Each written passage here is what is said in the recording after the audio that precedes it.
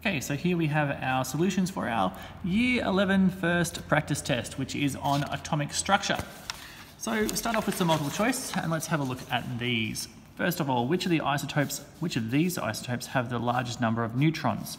Okay, neutrons is from the difference between atomic number and mass number. So I need to know the atomic number for these guys because the mass number is already there. If I've got a periodic table, I can see that the carbon is 6 and the nitrogen is 7. So what is the difference between these? Well, this carbon has 6 neutrons because the difference is 6. This one's going to have 8. This guy's going to have, what's the difference between that? 5. And this guy's going to have 7. So the one with the largest number of neutrons is going to be carbon 14 because the difference between the atomic number, which is found from the periodic table, and the mass number is the largest. Which of the following is not an excited electron configuration? So that means which one follows the right pattern of electron configuration filling. The most important thing to remember here is that 4s2 is before 3d10 because otherwise it's pretty straightforward. So let's have a look. 1s2 is the first thing, so it's going to be all good. 2s2 is all good there. 2p6, that's all good there. Then I get to 3s2. That should be fine. This one is only 3s1, so what that means is that this is excited because an electron must have jumped up to the p shell, so it's not going to be d. Then I get to these two here. This guy should be 3p6 before we get to the 4s, so that's excited. And then I've got this guy here. Is it going from the 3p6 to the 4s2, or is it going from 3p6 to 3d2? Well, this one is excited because this is the actual correct filling system. 4s2 comes before 3d10, so if you were to fill it up as the ground state, this is what you would have. Hopefully that makes sense. Moving on. Which of the following is incorrect about carbon atoms? Well, let's have a look. Carbon atoms have a larger atomic radium, that should be radius, than oxygen.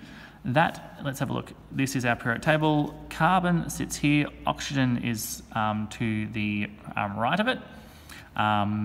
Goes carbon, nitrogen, oxygen, fluorine. And you can see that as we move across, we have a decrease in atomic radius. So therefore, carbon should have a larger atomic radius. That's correct. All carbon atoms have the same atomic mass. That is incorrect because we have things called isotopes. So that's definitely incorrect. Carbon is more electronegative than silicon. Silicon sits below carbon on the periodic table. So therefore, you would expect carbon to be more electronegative because as you move down a group, electronegativity decreases. Carbon contains 6 protons, that's true as well because it's carbon 6 is our atomic number. Moving on to question 4. An atom which contains 17 protons, 18 neutrons and 18 electrons, notice the fact that we've got more electrons than protons, that makes it negatively charged, so it should be X negative. We'll have a mass and charge corresponding to what? Well, the mass comes from the protons and neutrons, so we can rule out these two. And the charge, as I said, must be negative, so therefore it must be C. Which of the following atoms is located in the D block? D block, if I have my periodic table here, is here. And looking through it, sodium sits here on a periodic table, sulfur sits over here, fluorine sits up there, so it's going to be nickel. Nickel sits around about there, and that's just looking at my periodic table. In the test, you will have a periodic table. You don't need to remember this off by heart, but you definitely need to know where the blocks are. And D block is there, S block is there, P block is there, and down here you've got F block. Moving on, we've got this information here. Which of the alternatives below lists particles that are isotopes of the same elements? So isotopes have the same protons and different neutrons. So therefore, what we've got is W and X would be isotopes because they have the same protons, different neutrons. So, sorry, W and Z here, my apologies.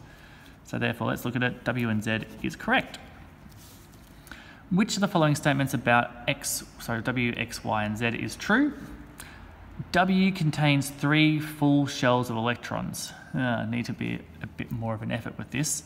But if I was to look at it, if I was to get a periodic table, if I have 17, that makes me sit in my, my halogen, that means he wouldn't have a full shell on the outside because only noble gases or ions would have full shells. So that's not right. X has the same electron configuration as Y2. All right, so X has 18 electrons. Y2 negative, well, it's got 16 neutrons. Shouldn't see it here. So X has 18 electrons. Y has 16 electrons plus 2, which also has 18. So that actually is true. So X has the same electron configuration because of the charge and all that type of jazz. So all atoms are from the same element. That's not true. You can see that the atomic number changes, making it different.